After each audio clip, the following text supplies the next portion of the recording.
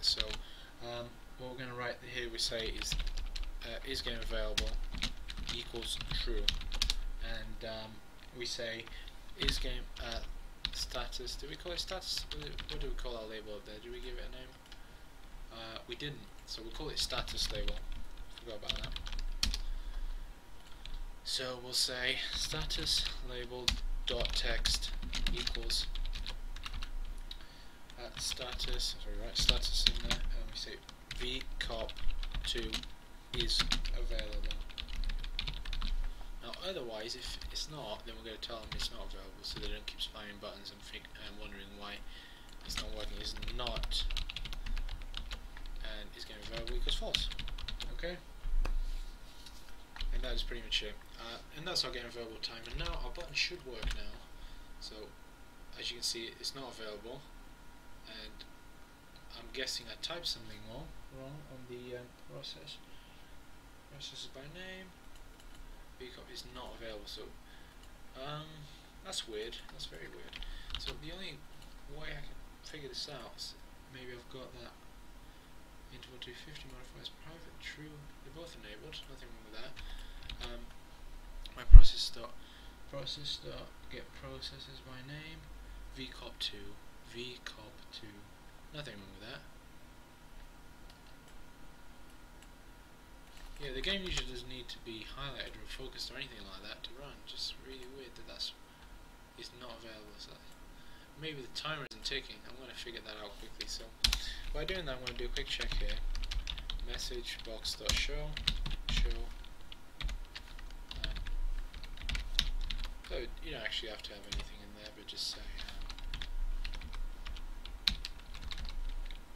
avail. Just do that. Make sure it's available. There we go. It is available. So that's not a problem. So the only way I can see this being a problem. So I've typed something else. So I want to check my references. This is my name.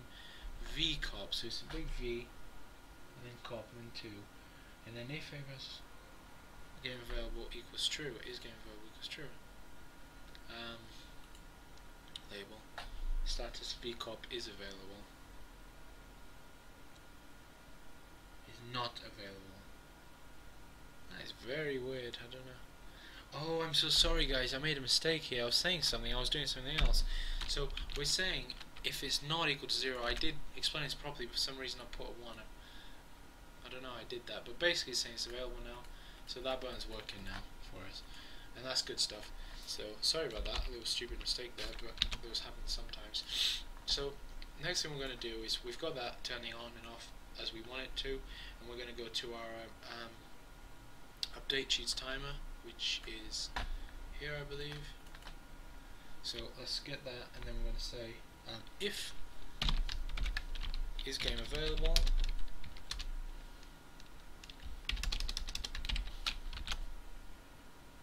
then we say did I do 2 thingies there by accident? I believe I did. Yeah, I did put an extra 1 there. So if is game available, then we say if is ammo unlimited ammo actually, not ammo unlimited. So yeah, make sure it's this boolean here we're looking for. So we're going to do this here, we're going to call it region unlimited ammo. That's our region for it. I'm going to close that in the region and region. So that way we can easily close this. That's the beauty of region. We can close this, not care about it whilst we're doing other stuff. So first thing I'm going to do is going to say my memory dot read process, and that will be equals my processes 0. So that will get the first one and we'll access it. Now we say my memory dot open. That will open up the memory within the program so we can work with it. And then our next one will be int pointer address equals hex to deck. This is a function we're going to do in about a second.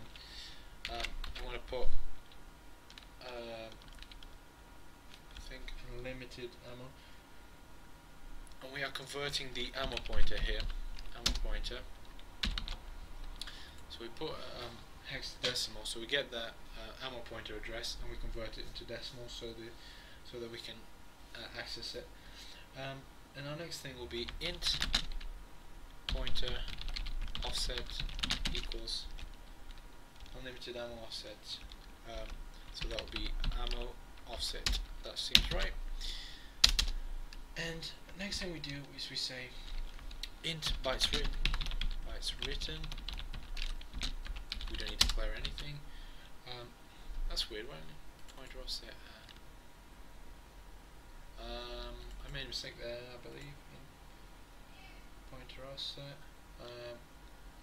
Yeah, that's an array there. Sorry about that. Yep, there you go. That's fixed. So bytes written, we've done that, and then we say byte. Just gotta move that a little bit closer to me. So byte. It's moving that laptop closer to me so I can read it a little bit better, guys.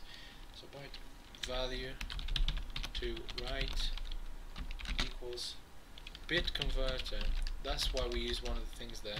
Bit converter dot that will be get bytes, and we're going to convert this value into bytes. So ammo to fill. Now we're going to get the 6, which is the ammo to fill, and that's going to be converted into bytes so that we can write into memory, because we can't write just normal decimals and so on. We need to write in bytes. And then we say string written address. Now the reason why we're doing it as string is only so we can access it later, so we can get that value and put it on screen if we have any problems with it. So written address equals my memory dot pointer write. It's a fairly big function. I'll try and explain as much as I know whilst I'm doing it. So first thing you're going to do is go int ptr, because this is a pointer. We're telling the function that this is a pointer, and we're going to say pointer address. Now we could be using the main one, but we're not doing that because we just want to use a local one in case we want to modify things later. So we send the pointer in there. Next thing you know, we'll go value to write, and we write the offset. So that would be the pointer offset, because it needs the whole address. And then we say out bytes written, and that's that bit done. So we've done that function, and we've got that done. So we've done pretty much most of the memory writing. This will be the final step with the memory writing, and then all we say is my memory dot close handle. So we need to make sure we do this, because if we try to open the memory address and it hasn't, last time it's been used, it hasn't been closed, then you're probably going to have a crash. That's usually what happens.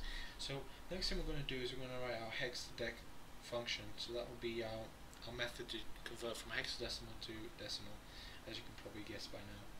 So what we do here is we say public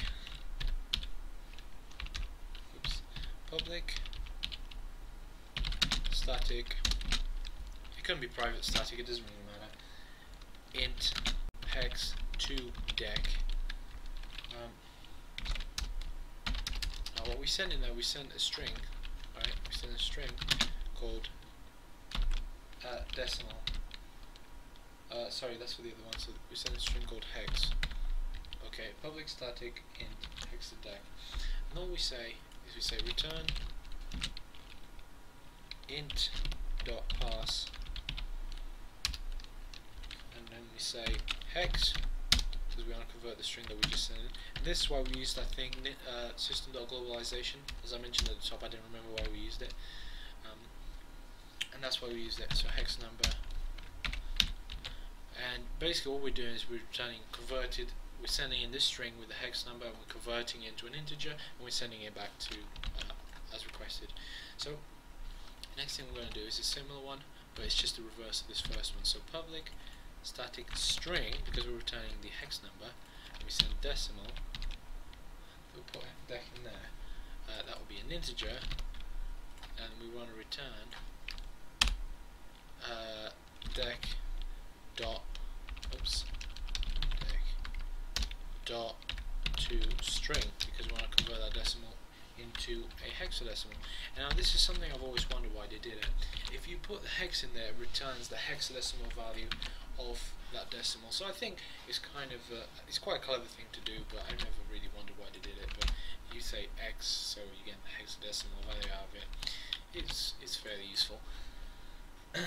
So we've got that. We've done the we've pretty much got the unlimited ammo function going. Now we just need to test it, make sure it's working as we want it to. So let's just run the program, see if everything's okay. We'll run it.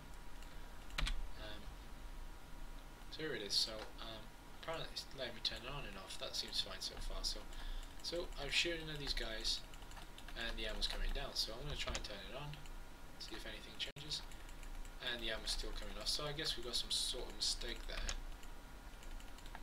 Now it can be a few different things. Let me just check. So if unlimited, if it's game available, if unlimited ammo equals true. So memory.readProcess. I'm just making sure, comparing my other one, make sure I got that right. Memory.readProcess, and then we say my process is 0, and then we say memory.open pointer address equals hex to decimal. That seems fine, and that'll be the ammo pointer. And say offsets, get the offset equals ammo offset. That seems fine. Bytes written. Yep, I think this is all right. My guess is we just put one of the well, my bad if that's it, but we simply just put the wrong value in there, the wrong address. So the address should be 00CF 1AC. That seems fine. And the ammo offset is 28. There's nothing wrong with that. Yeah, there's nothing wrong with these values. What the hell's that about? Oh, sorry. This is something you have to do in all of them. For some reason I forgot about that. You need to write 0 times that value. So let's run it again. Let's see if it works this time. So here I am shooting. Doesn't do anything. So we turn it on. And there you go. Perfect. So our ammo is unlimited now. That is beautiful stuff. So just spam it and make sure it doesn't come back down again. So just kill a few people. No problem. We don't care about that. Get out of the way. So that's that. Beautiful. So we'll just test it once again once it's turned off to make sure it's working okay. And it is. So our unlimited ammo code is done. So what we're going to do is we're going to start writing our so we've done unlimited ammo, so we're going to do our unlimited health now. So just copy all these variables. They're quite straightforward. Just copy that and just change everywhere it says ammo to health. So unlimited health. Oops, my bad. Health. Just copy that. Just go health pointer, and then go health offset and health to fill. So we've pretty much we apply the same thing we applied on all the other ones to the first one. So our address for this we found out to be, so health offset, we got 02 for this, so just 2 there, that's fine. Just make sure you got 0 times or 0x that number, because that tells it that it's a hexadecimal value. And then how much health do we want to give him? We want to give him 9, not 69. And we want to make sure our program keeps on the timer, keeps ticking. Every time it ticks, and gives him 9 lives to make sure he doesn't die. So we got that done. So next thing we're going to do is we're going to do our health button. So this will be very similar to this one. Where's our other button? Here it is. Now we need to make sure we copy it. But we copy the whole thing and modify what is necessary. So let's do that. If it is game available, that's a fact. If unlimited health equals true, we do that. I'll copy that to that and to that, and then we say unlimited health button be there. That should be the same button, and that should be fine. And instead of 1 there, we have 2. That's great. So let's just check quickly. Turn health on and off. That's fine. Beautiful stuff. Now we've put the code in for the update timer part, so we can just do that now, which is quite good. So what we'll do is we'll go copy that, paste it here, region, we'll call it unlimited health, and then we say if unlimited health equals true, we say memory, that we open a memory, and we could technically write these at the top so that they're done for every single one of them, but I'm trying to keep things, you know, just straightforward for anyone, even a very new person, C# to learn this. So we say we convert the health pointer which is where our address